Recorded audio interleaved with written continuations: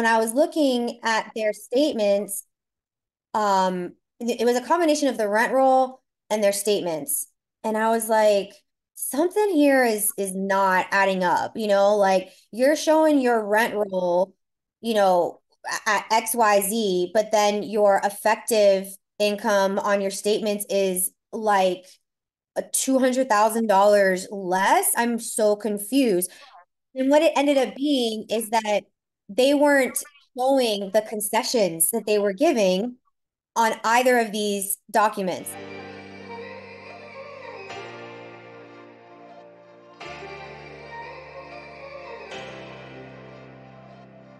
Welcome to the Share the Wealth Show, where minority professionals can learn to escape the racial wealth gap and catapult themselves into abundance. Your host, Nicole Pendergrass, grew her net worth from being negative to multiple six figures. Join her on her investigative mission to expose secret strategies of the wealthy so we can all have the tools needed to build the life and legacy we were created to possess. Now it's time for the show. Hey guys, so we're back again. This is the second part of the episode with today's guest. I need you, if you have not heard part one, go back to the previous episode and listen to that first, and then come back and join us here today. You need to hear the whole conversation. This is why we split into two parts. There's so many nuggets. It's so juicy. Go back and listen to the first part. I think you mentioned that there were like three main inputs that you need to at least have at the very beginning to start your underwriting process. What are those three? Is that for any particular asset type individually, or it could be across the board? Across the board, what for me, as an underwriter, I would need three main things to really get started. And that's one, a current rent roll, a current, profit and loss statement, preferably in a T12 form. And what do I mean by T12? It's a trailing 12 statement. So going back the last 12 months of income and expense broken out on a monthly basis. And then I, your, and it doesn't have to be super in depth, but a high level a breakdown of your experience, your portfolio and your net worth and liquidity, financial wherewithal. And we don't need to put together complicated personal financial statements, but to understand, what your experience is,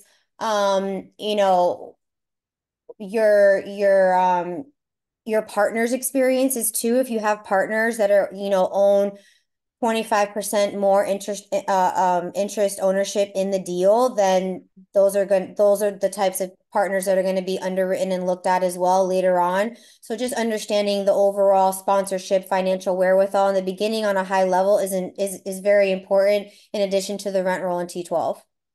Okay. So now the rent roll and T12 are more like for analyzing the deal. The financial wherewithal and net worth, liquidity, all that of you and the partners is more underwriting you personally. So if that part of it is more for the financing, right? Like, because lenders are going to look at you as well as the deal. So is that what you help people get together, make sure they have all their ducks in a row before they submit their package to a lender? 100%. And it's really important to understand what documentation you need to start gathering and putting together. I had a conversation with not one, my lending partner a couple weeks ago about a potential construction development deal that we were possibly looking to engage with, and the equity wasn't there, the experience wasn't there, and that's okay. If you are, and that's not to say that if you're a person stepping into commercial real estate and you are in the beginning stages of building up your portfolio and getting into the game, that doesn't mean that you can't, get financing. It just means that you need to secure an experienced development partner or an experienced property manager. Make sure that you have your equity backed and like set down, it's done, it's deployed, you know what I mean? To make sure that you can show like, hey, yeah, sure, I'm a beginner investor, but here are all my partner's credentials, and that will make you that will get you into the game. And that's what we really need to understand in the beginning too, because if you don't have that, then a lot of lenders won't even look at the deal. Okay. So that's actually really good to know. And because that was another thing I was going to ask was about people new to the space and wanting to get in. And I think a lot of concern for newer investors is how can they get the financing? Like where are they getting that from and how are they doing that? And I don't think a lot of them know that this experience level is actually something that the banks look at, and that the way to overcome that is by partnering with somebody who is experienced. But then also you said your property management company just could be a very experienced company. So even if you wanted to third party manage, maybe you start out using the property management company who has experience, learning from them and developing. And after you've had a deal for a year or two, then you could start slowly taking over the management for that. And now you have more experience yourself. And now you could say, okay, look, I have 3 years experience doing this and I've been self-managing for 2 of those years or whatever. But at least to get your foot in the door, it's all about the team that you surround yourself with. So that's some great advice. Now, what I forgot. I don't even know. I just was like on in my head where I was taking this next question.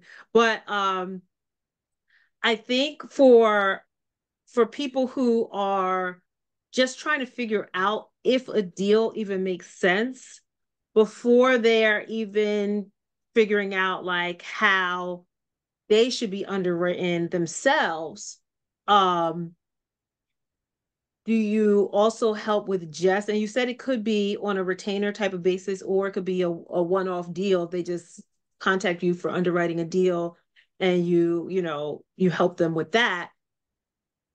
But do you also say, look, this deal is great, but make sure you are set up appropriately, or a lender is not going to finance this deal because you don't have enough liquidity or experience in it. Do you kind of give them that as like a forewarning if they don't even know that that's something they should be looking at?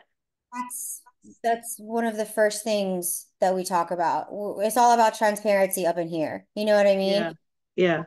Think that if you're not transparent about those things in the beginning, what kind of service are you actually providing? Eh, investors need to know. I don't feel like it's our duty. I feel like it's our duty to explain these up front and in the beginning, because and then it's a reciprocal relationship too, if we on the finance side and the underwriting side are asking you these questions specific in the beginning to set you up for success, then be prepared to answer them with integrity, right? Be prepared to answer them honestly. So we can put you in front of the lenders that are going to have the most appetite for your type of deal and for your type of sponsorship group and org structure, whatever the case may be. And then that way your deal is just going to move that much quicker through the process. We don't have to worry about it being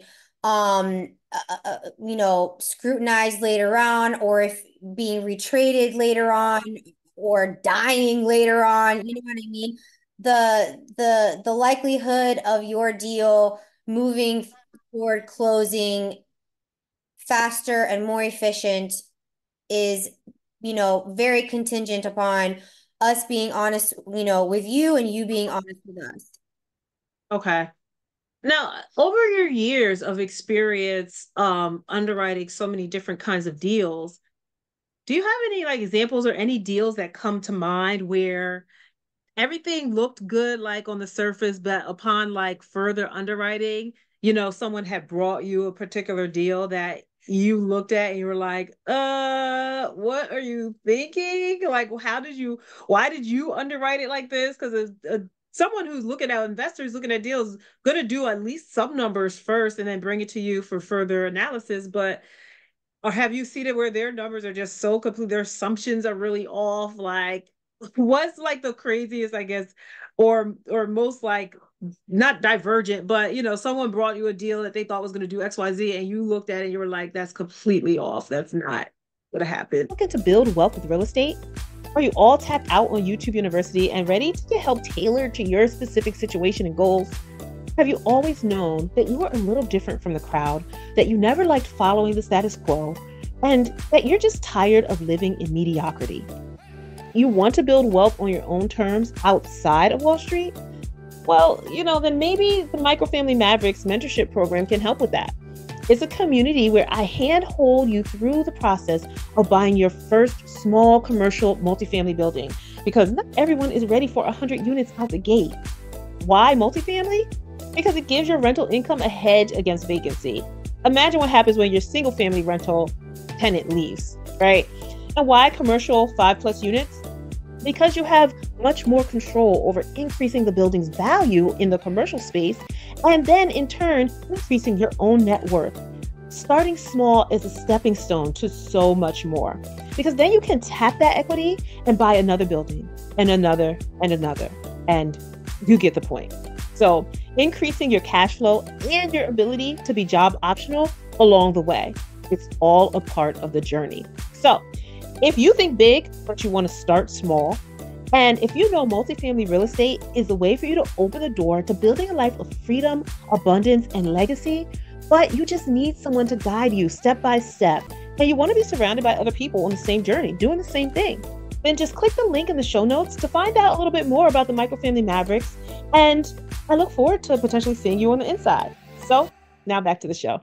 I was working on a uh pre-stabilized multifamily property in Louisiana. And Louisiana markets aren't exactly, you know, the tip of the top, right? Like uh they're great markets, you know what I mean? But for a lot of the lenders out there, they're a pre-review market, meaning like the deal really needs to be largely vetted and approved like through committee before even moving forward because it's such a transitional market. So this deal was in lease up and we were largely, projecting, right? It's on a pro forma basis because they're, leasing up the new construction. And when I was looking at their statements, it was a combination of the rent roll and their statements. And I was like, something here is not adding up, like you're showing your rent roll, you know, at XYZ, but then your effective income on your statements is like a $200,000 less. I'm so confused. And what it ended up being is that they weren't showing the concessions that they were giving on either of these documents. There were no concessions being shown on the rent roll, and there were no concessions broken out on the operating statement. And I was trying to put two and two together, and they weren't exactly transparent about it either. They didn't divulge like, hey, we're offering concessions, you know what I mean? And we specifically asked, like, hey, I do my due diligence. It says on your website that you're offering concessions. Oh, no, no, no. They've burned off. They've burned down. We're not offering concessions anymore. I'm like, okay, well, yeah, it turns out that when it got into underwriting with the lender, we weren't adding up, and boom, we finally got a report that showed all of the concessions. And we had to do this whole like net rent effective analysis because they hadn't burned off. They hadn't burned. And then on top of that, they were still offering concessions. So that was pretty hairy. We got through it, but it was a pretty hairy deal. Wow. So even with all of that, you still were able to get it funded? We did. We got it funded by a creative bridge lender. It died with the initial lender that we had, got under app with. And keep in mind, there are some non-refundable fees that go into signing up these apps. So that's money lost there too for the sponsor. Like, just tell us what's up, in the beginning. Yeah. It'll be That's good. that's what you said. The transparency on the operator and investor side and on your side, like everyone has to work together to make this come to fruition. The the thing though that you said that I want people to pull out away from that is that if you are looking for a deal that someone is offering for sale, that's another thing that you should be looking at, making sure numbers, just the way Nikki was looking and doing her due diligence and making sure that the numbers made sense and that things were aligned. That like if there is a huge gap between what you're really seeing on the P&L and what's happening on the rent roll, there has to be something explaining that. And maybe the seller is hiding concessions or other information because they want to increase their NOI. Like if they boost their NOI, that boosts their purchase, their valuation, right? But you don't want to buy a building that is offering concessions and all and that you weren't planning for. Now all of a sudden your lease ups decrease because you're not offering concessions anymore and everyone's used to the concessions, like so that's something that really that's like a big red flag even with her and with you as an investor looking at deals. And that's why you need someone like Nikki on your team who can sniff out that kind of stuff and be like, look, man, something's not adding up here, something's fishy, and you will get to the bottom of it. And it's great having someone like her as well, just because then she can still pivot and find a lender who can make it happen and still get to the bottom of things. And so talking about like getting lenders who are in alignment or just like making deals work. I know right now is a pretty hairy time in commercial real estate, especially like in multifamily. There's some stability happening, I guess. But the lending aspect of it with the rate increases over the past year have been a huge concern for a lot of people. And everyone's interested in the financing, right? Like, how do we get the money to do the deals? So what have you seen recently as far as what lenders are requiring and what they're maybe like their loan to value that they're making? Are they requiring more experience, more equity? Like, what are some of the holdups that you see happening that have been changes in making lending stricter and potentially even falling through? I've heard of a lot of deals falling through at the 23rd hour. So what are some of those things that are happening and bubbling under the surface that investors looking to get in should be aware of when they're looking for lending? I think the I think the most important part about responding to that question is starting off by saying you need to understand what type of lender you want to do business with. Where, how we say, okay, I'm an investor and I have a specific criteria of the type of properties that I invest in, right? The lenders are the same way. Lenders all have specific appetites. They have specific boxes of how they look at deals and what type of asset types they're going to look at. So I think it's important to know where you fall into that space, where your deals fall into that space. I mean, as just as I actually have some real-time information here. So like I've worked with um, banks, life companies and the agencies and debt funds, right? And but by the agencies, I mean the government-sponsored enterprises, the Freddie Mac and Fannie Mae, stuff like that. They hold the market share for multifamily. They don't do capital markets. But all of these different types of lenders that I just mentioned look at LTV. Like they look at LTV, they look at DSCR maybe a little bit differently than others do. So, for example, like life companies today, they'll go up to, 70% of cost, maxed out at 65% of stabilized value, right?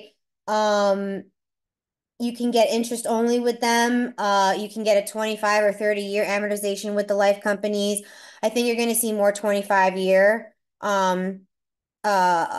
depending on the deal. But on a permanent loan basis, you can gauge, the 10-year treasury is always a good, I think, yield index to go by. So for the life companies, you're looking at 200 to 250 spread over the 10-year treasury. Um, they're non-recourse and they are picky about sponsorship, right? So the life companies prefer institutional investors. They prefer investors that have I break down the level of experience between low, moderate, and high. Are you enjoying this episode? Then stop what you're doing right now. Head over to Apple Podcasts and leave us a rating and review. It really helps our show get pushed to more people who are looking for the information that we're sharing here. We have to share the wealth. If you listen to us on YouTube, make sure you like the episode that you're listening to right now and subscribe to our channel. Then share the channel with somebody else. There are people out there looking for the information you're listening to right now. So make sure you share it with someone who you know needs it. Now, back to the show. They want a high level uh experience sponsorship group. For bank financing, right? You can get up to 75% today. They're more active in the 5-year funding money space. And you're looking at, 250 to 300 over the treasury, right? Those are full recourse and they require some level of experience. They're not as picky as the life companies. So that can be, I think we see a lot of beginner investors start with banks because they have um they have a more open-minded credit box and level of experience a level of appetite requirement for beginner investors. So we'll see beginner investors, start with the banks and then when they start rolling with their portfolio and getting more experience, you can move on to different kinds of lenders.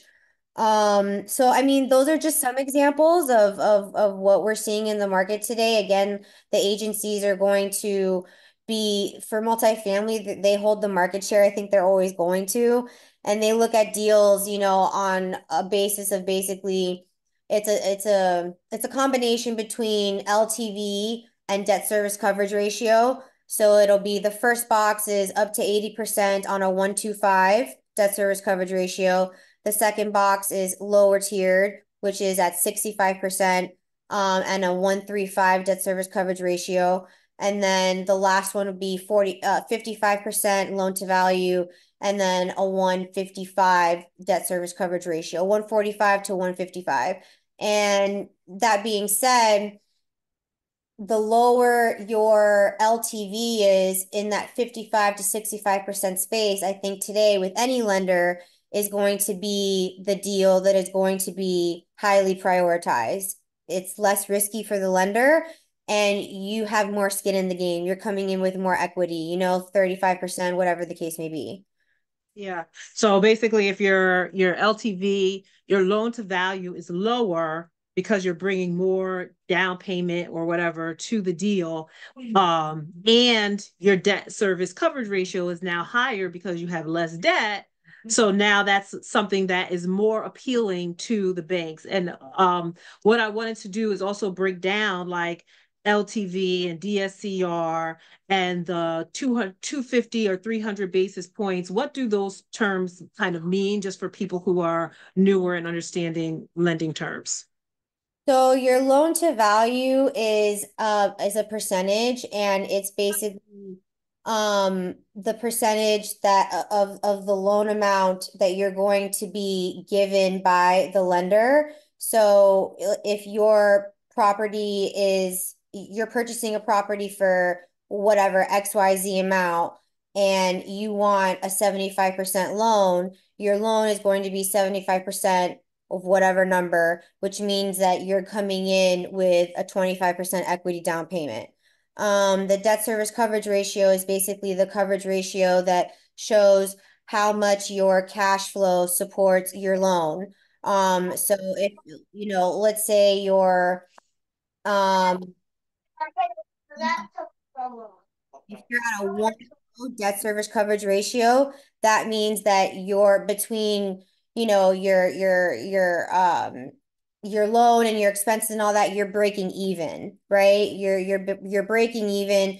that's not very attractive, I think, to anyone, for you as an investor, nor for a lender that's trying to lend you money. That doesn't really, make them feel super comfortable in giving you a bunch of bucks. But typically if you're at a 125, right?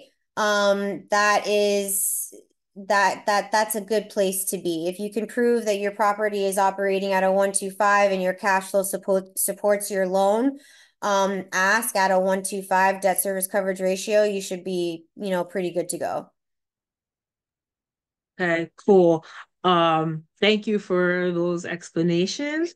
So what I want to do now, is there anything else that you wanted to add about lending, debt analyzation, making sure that you're looking at your numbers correctly, anything that people, especially like newer investors or people wanting to get into the game, should really kind of look out when it comes to acquiring a deal?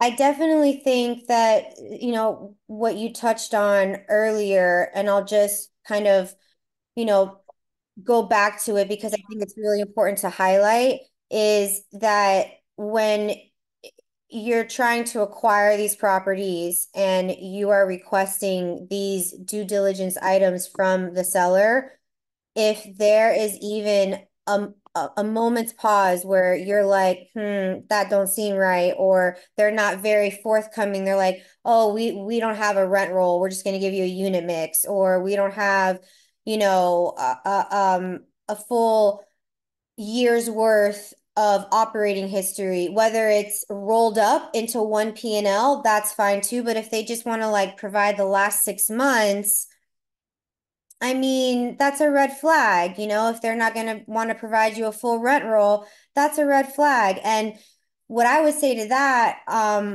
is also don't be afraid to push. Some people in these beginning stages, I don't think that they feel comf comfortable enough or confident enough to say, well, this is what I really need. If you want to sell me this deal and you want me to be able to get the financing that I need from it, or if you want me to actually make you an offer that is the value that you're allocating to this property, give me the information that I need, period. And if they don't want to do it, don't be afraid to walk away either. It's okay. You'll find another one.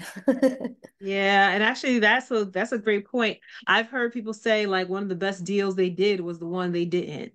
Oh, Mm-hmm. you have to be okay with walking away. So I actually was about to transition, but I got one last question because you were saying some of that stuff about P&Ls and rent rolls and all that stuff.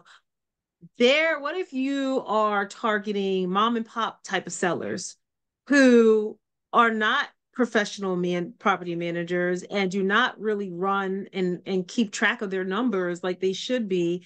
How do you kind of what do you do to get information to kind of, even if you have to compile your own P12 or P&L or whatever, um, because the seller truly doesn't have it. Like how do you evaluate the deal? Because I've definitely closed on a deal where it was, a mom and pop situation. The husband dealt with the real estate and he had passed a couple of years before.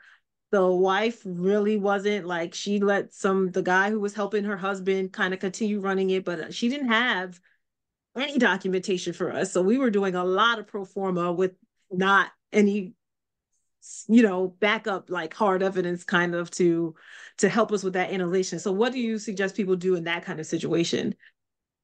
I suggest that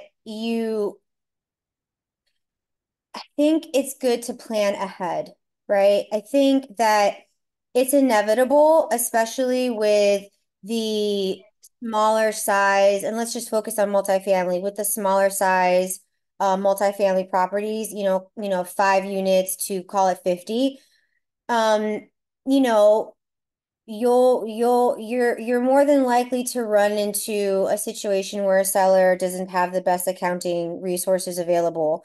So in knowing that, I would definitely educate yourself on what an actual P&L statement should look like and provide to you, like what the income needs to have, right? In order for you to really assess it. It's, your gross potential rent, your vacancy, is there bad debt, are there concessions, right? Make sure that you understand what all of those terms mean and how they calculate. Know your market, right? If you need to pro forma, know your market. Uh, and then the expenses too, especially real estate taxes and insurance these days, I would definitely make sure that you understand how those are reassessed per your county or whatever deal whatever municipality the deal is in. And then, insurance is tough, right? Especially until you get your appraisal and shareable value and stuff like that. It's tough, but you can still reach out to very educated local commercial property insurance agents in the area, or talk to people that have done a deal, right? Or talk to your local appraisers and see what they're thinking about insurable values, and that'll help you too.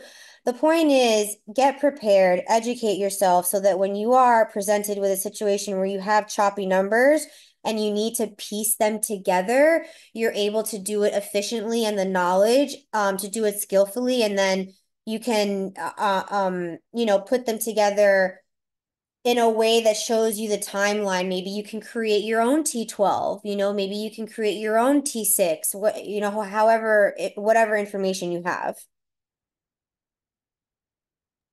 Okay, cool.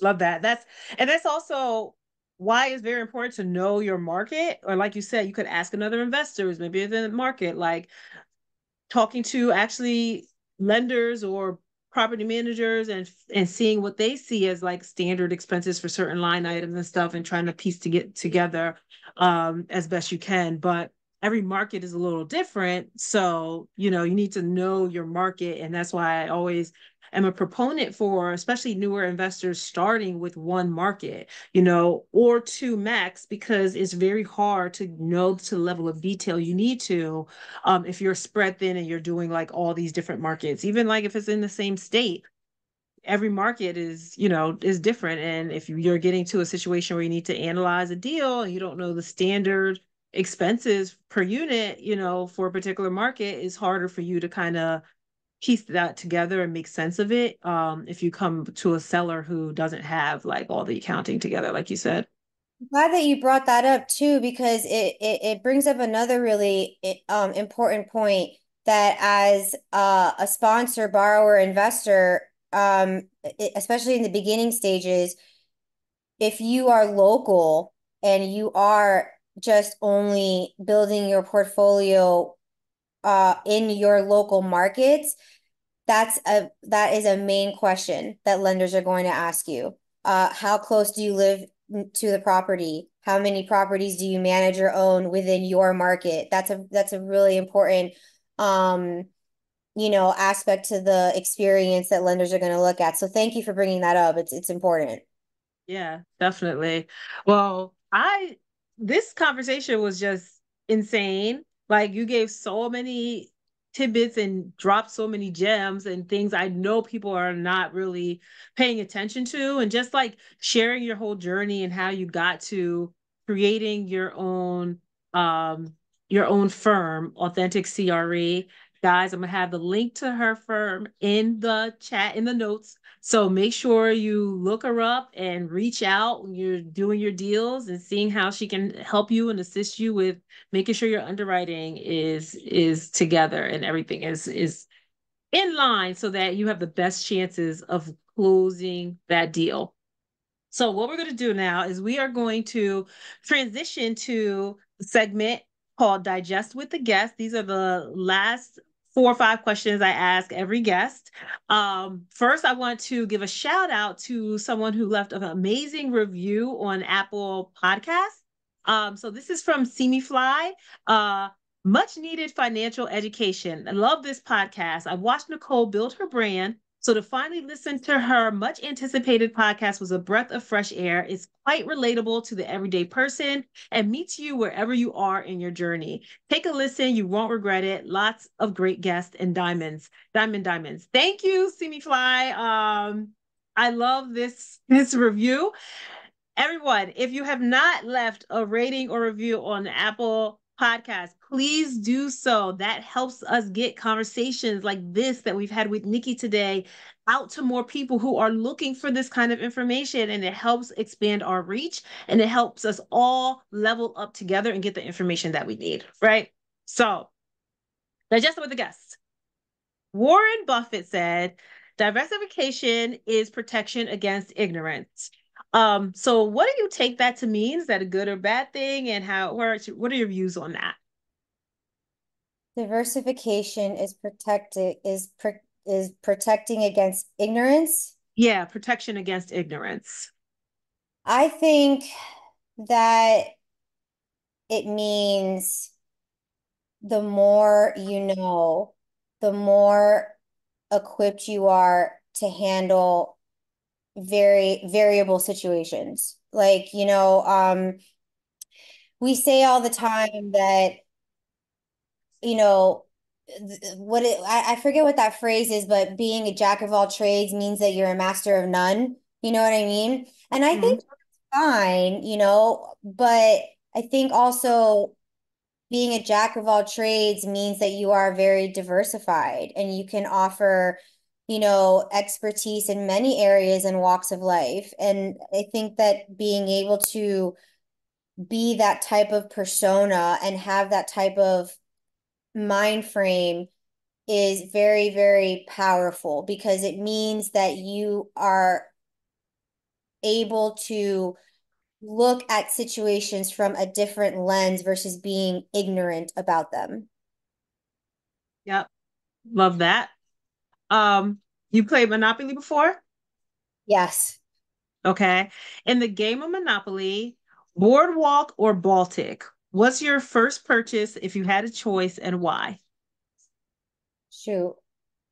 Um, Probably Baltic because I think it's cheaper and I might be able to build on it faster and then I can move on to Boardwalk. Like that. Hey, stepping stones. That's what I'm all about. Starting small and stepping your way and using that as a gateway to step up into the next investment and level up. Love it. What does wealth mean to you? I can tell you what it's not to me. I don't think wealth is health, and I don't think broke is broken. I think that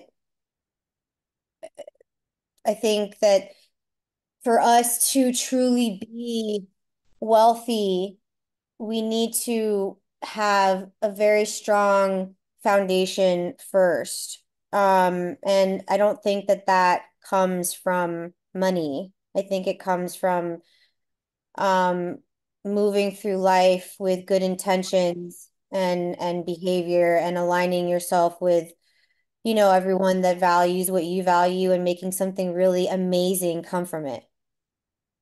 Okay. I love that. Great answer. Okay. And then now we ask each guest to create a question for the next guest.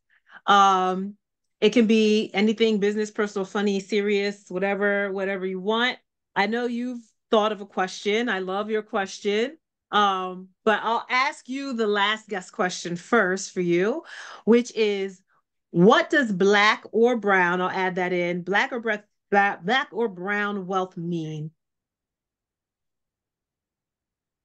What does it mean? Yeah, it's very broad question, open-ended question.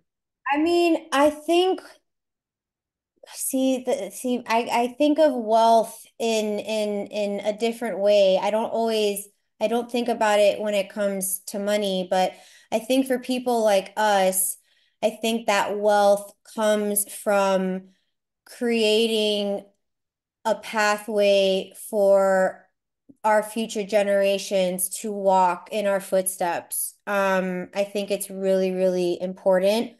I know that, you know, I wish my dad had talked more to me about creating a pathway for people that look like me and you growing up. And I really want my son to be able to understand what that looks like and for him to be able to perhaps step into the shoes of running authentic CRE one day. I've created a space for him to create generational wealth for himself and his kids as well.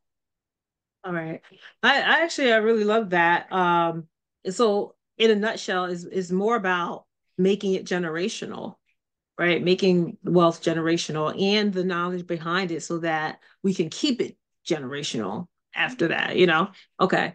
Love it. Now, you want to share your question for the next guests? Sure, mine is more funny, but I think it went something like, it's the zombie apocalypse, the horde is near, and you have a short amount of time to grab three things from your home before you vacate it forever. What are the three things that you take?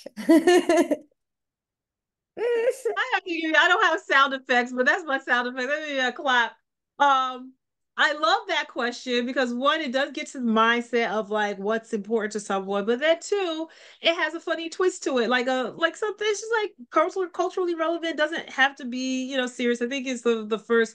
Actually, no, one other person did ask a question that was not. That was just a funny question, just off the wall question that had no really deeper meaning behind it. It was just a funny question. So I love this. I love these segments. But in any case, I'll make sure to ask the next guest that question. And I can't wait to see what she says. I know who that's gonna be. But in any case, like that's a wrap. It's a wrap. Thank you so much, Nikki, for joining in with us today and being so authentic and sharing so many insights like throughout this whole conversation. I can't wait for this to air for everyone to enjoy what you just shared with me. This is fantastic. You for having me. Like we've been talking about it for so long, and I'm just so happy to contribute to what you're doing because what you're doing is amazing. So thank you for putting this on and sharing this with everyone because it's really important. Thank you. Oh, thank you again. All right, everyone. We will see you the next time. Take care. Did you love this episode of Share the Wealth Show? Be sure to connect with Nicole by following her on LinkedIn, Instagram, or Facebook. If you picked up any of the gems that were dropped by today's guest, make sure you not only put them in your bag, but if you know of someone who would benefit from this information, don't keep it to yourself. Share the wealth and make sure to leave us a rating and review. We'll see you for next week's episode. Subscribe so you'll be notified.